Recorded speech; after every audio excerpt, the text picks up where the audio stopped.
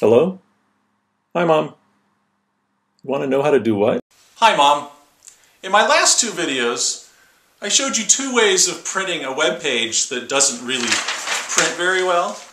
I showed you how to just find the one page of many that you want to print.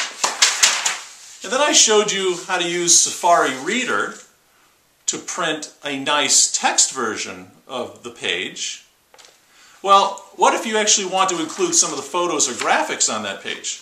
Well, I'm going to show you a really cool Safari extension that will let you pick and choose which parts of the page you want to print. And don't worry, you will need to install something, but this is going to be the easiest installation you've ever done. Let me show you. So this time we want to print out this image along with the article. So the Safari Reader solution that I taught you in the last video won't help because that only shows the text. So I'm going to show you this really cool Safari extension that does exactly what we want here. So up here in the Safari menu, you'll see the second option is Safari Extensions Gallery. Click on that, you'll go to a new tab, takes you to the Apple website and to the page called Safari Extensions Gallery. This is exactly what it sounds like. A Safari extension is a way of extending the capability of Safari.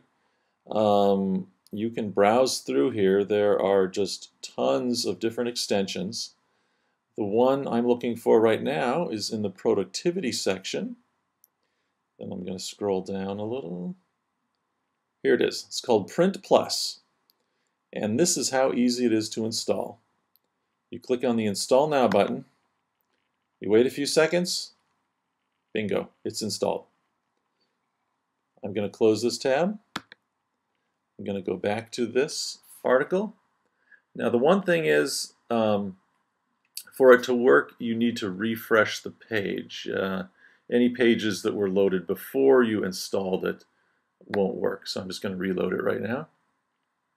There we go. And you'll see that up here near your address bar, there's a new button. This is the PrintPlus button.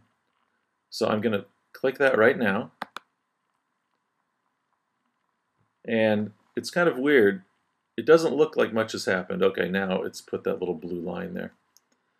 But look what happens here. I'm going to scroll down. And see, as I move around, I've got this orange rectangle that goes around different parts of the screen. What you do is, when you find an area that you want to include in your print, you just click. So now that's included. Now I'll scroll down. I want to include that. I want to include the whole body, so it's kind of tricky here. Sometimes it'll just select a sentence or two.